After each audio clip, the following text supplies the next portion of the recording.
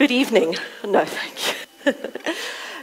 Good evening, Mr. Morris, Mrs. Acquisto, Mrs. Van Niekerk, Mrs. Milner, Ms. Dancy, Mr. Vilakazi, members of the combined management team, members of the trust board, Mrs. Yolisa Pasipanondoy, say that again, my sincere apologies, Pasipanogia, Ms. Kate Patterson, old girls, past management, and staff members, grade 8 to 11 girls, and to all the parents who have linked in virtually, thank you for joining us tonight for another very different looking speech night. Your support and attendance are so appreciated. We are not scheduled for load shedding this evening, but we do have some backup plans in place, and I hope and trust that we will not need to resort to plan B or C. Mr. Mostert, the timing of my speech can begin now. Earlier this year, I was privileged enough to attend an online course run by the Harvard School of Education, a role reimagined for principals. Much of the first day was about leading in the gap. The gap being what was in the past and what is ahead, with reference to the changes brought by COVID-19. Ross Copperman sings the most beautiful song called Holding On and Letting Go. The more I listened to the lyrics of this song, the more I wondered not just about leading in the gap, but actually living in the gap. The first verse starts, is anybody out there? Is anybody? Does anyone really know if it's the end of the beginning? The chorus then follows. It's everything you wanted. It's everything you don't. It's one door swinging open and one door swinging closed. Some prayers find an answer. Some prayers never know. We're holding on and letting go. The gap refers to the space in an organization where the shift of change is taken up by a few, in letting the past go and looking for the new. Let's liken it to living in the pandemic. The gap is the space where we have all started to let go of what we knew as normal prior to March 2020. Some people are still sitting in this space waiting for the old normal, and I guess as parents, we sometimes find ourselves here as we want to protect our children and guarantee their futures as we knew life to be. The young women before me may also have found themselves sitting in this, wishing for what they knew and the various rites of passage that a grade 11 and 12 year should have brought. Some of us are sitting in the gap, grieving for what was, but not quite ready to take the step into the new. And some are sitting in the new, striving ahead with bold confidence and an entrepreneurial spirit. The gap, however, becomes the space fraught with conflict. Space asked and answers are few. It is a space of uncertainty and great turmoil. But it is also the space that new opportunities are seen, exciting ways forward are investigated, and people or organizations take the gap to forge a new way of being. Technologically, the world has been forced to move online within our personal lives, business lives, and ways of entertaining. But the shortfall or the loss has been in the relationships, and Dave Morris, you spoke to this a little bit earlier. How we relate to one another and how we interact with one another on a physical and social level is lost. Remember, at the heart of humans, we are social beings. So how do we prepare our young adults for what is to come? There are so many books out there at present, preparing us all for the future. The grade 12s who sit here before us this evening are preparing to enter the next stage of study, and within a few years, a world of work. You've heard or read artificial intelligence is taking over. A job for life doesn't exist anymore. And most of us will be freelancers by 2025. That's 3 years away. 3 and a bit. But what does that really mean for you, grade 12s? And what can you do today to prepare for tomorrow? I have 5 suggestions for you. Become indispensable. Seth Godin equates indispensability to being a linchpin. The linchpin is an essential element, a person who holds part of an organization together. And without this linchpin, things fall apart. How do you do that? Scott Adams, a comic creator, suggests that instead of becoming the top 1% in a particular field, aim to become very good, top 25%, at 2 or more things. But it is also about attitude, as Simon Sinek says. You don't hire for skills, you hire for attitude. Skills you can teach. Number 2, prioritize self-knowledge and self-awareness. It is important, grade 12s, to pause and consider what it is that you truly value. You will spend great effort and sometimes make great sacrifices as you prepare for your future. But it is vital that you realize and meet your own personal needs and your own values. Not to arrive at a clear understanding of one's own values is a tragic waste. You've missed the whole point of what life is for, says Eleanor Roosevelt. Self-knowledge means being able to understand things like, what is your philosophy on work?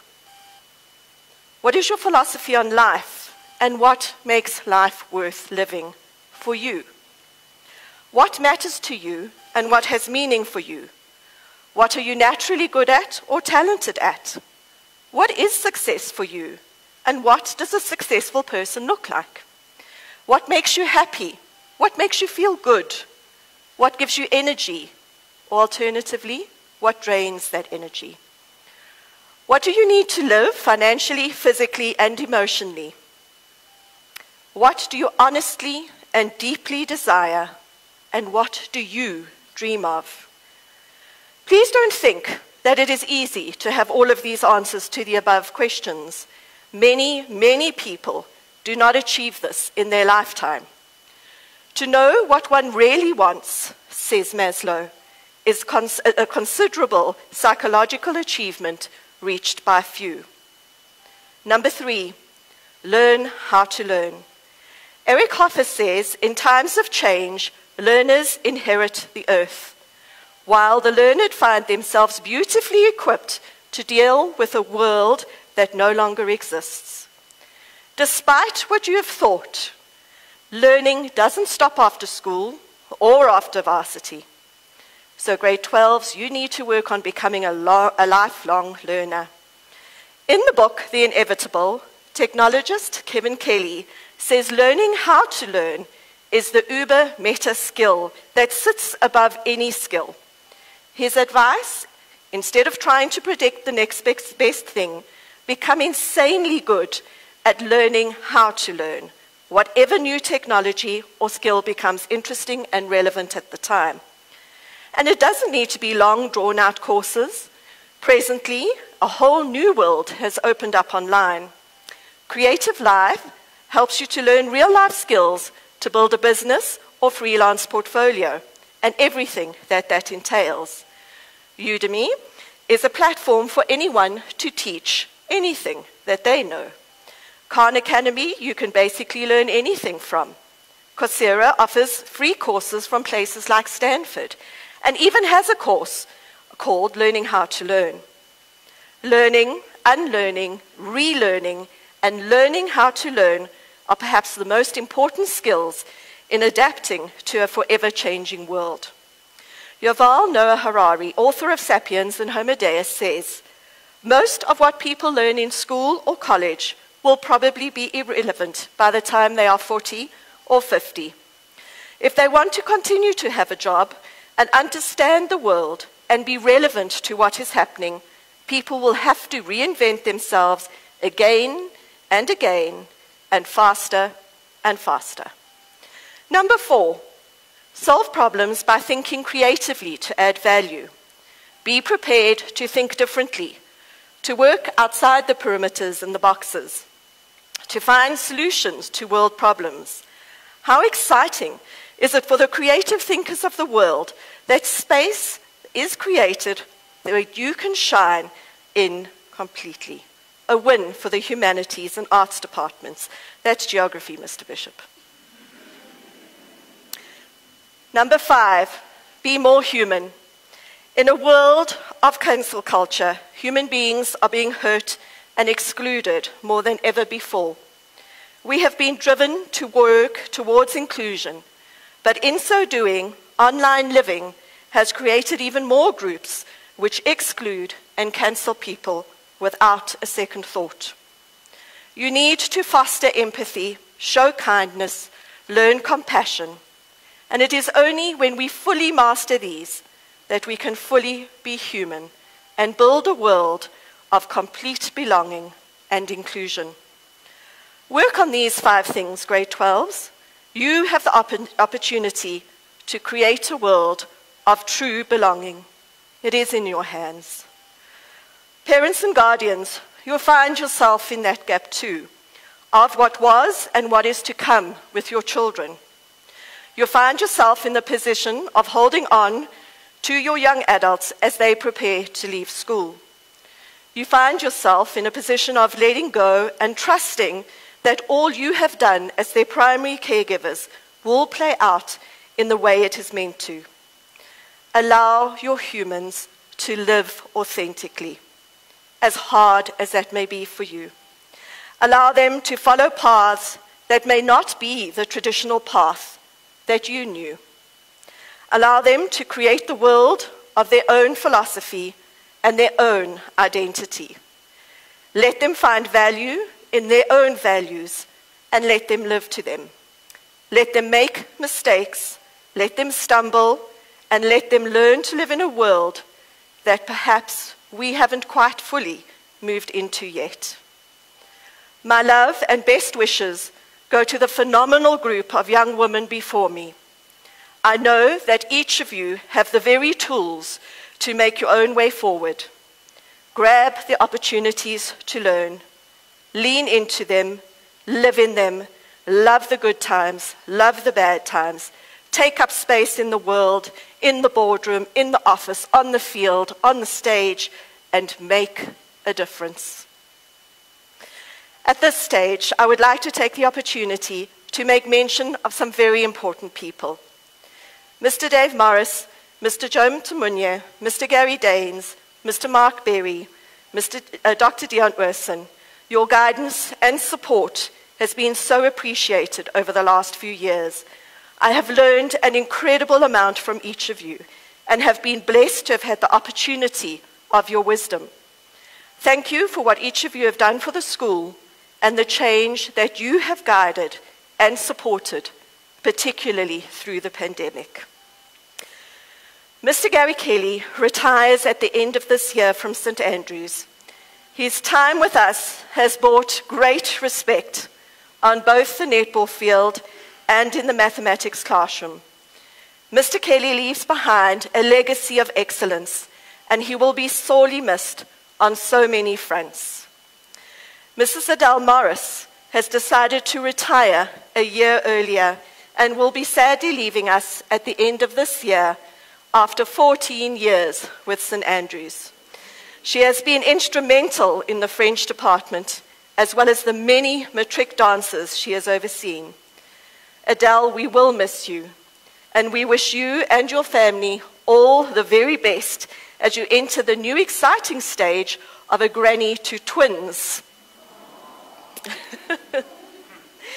Mrs. Jeanette Lloyd also retires at the end of this year after 12 years as the senior school secretary. Thank you, Jeanette, for all you have done for us. We wish you all the very best in the future. Do come back to visit us, and please, please pick up the phone when either myself or Ravonia phone you for help. Mr. Chris Boshoff retires at the end of this year, as you have heard. I cannot imagine the school without you, Chris. Words of thanks do not do justice for all you have done and meant to the school. To each of us, and to me personally, What a journey we have walked together.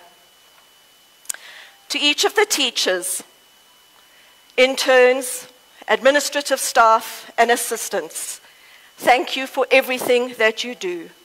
You have continued to give, and at times with great personal sacrifice.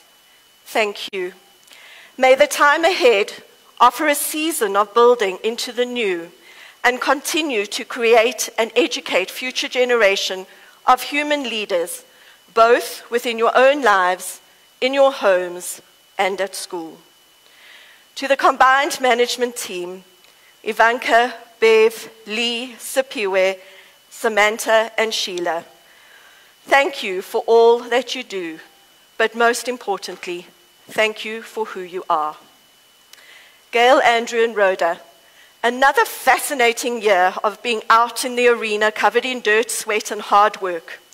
Thank you for being in the arena with me.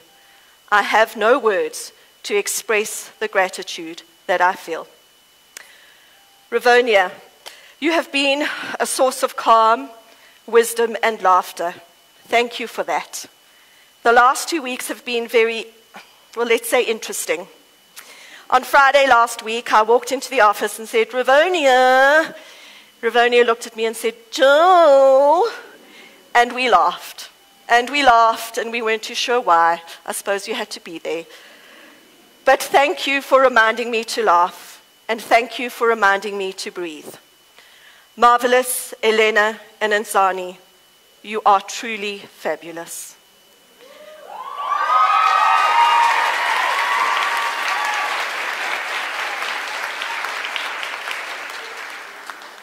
Thank you for your leadership.